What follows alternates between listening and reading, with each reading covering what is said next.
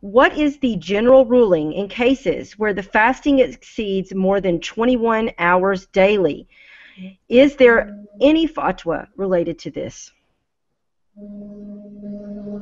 There are different fatwa which have been indicated for countries, especially those that experience 6 months of daylight and 6 months of night, that they function in accordance with the closest land where there is sunrise and sunset on a daily basis, or just to take the timings of Mecca and go with that.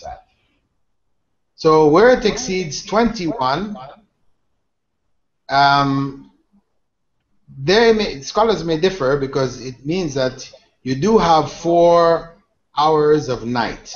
So there is a sunset and there is a sunrise, right?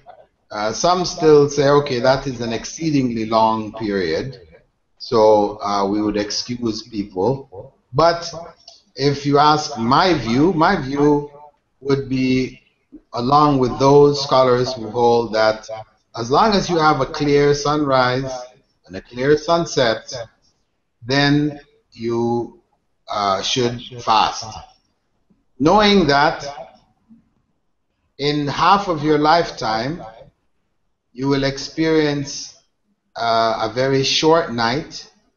It gets longer and longer as time goes on, till the time when your day will only be 4 hours or 5 hours. So in those days, when you have to fast 4 and 5 hours, I'm sure you will not be complaining and asking, isn't this too short? Shouldn't I be fasting longer than that? You'll just be saying, Alhamdulillah, you only have to fast for 5 hours. MashaAllah. So, as you will be happy then, be patient now.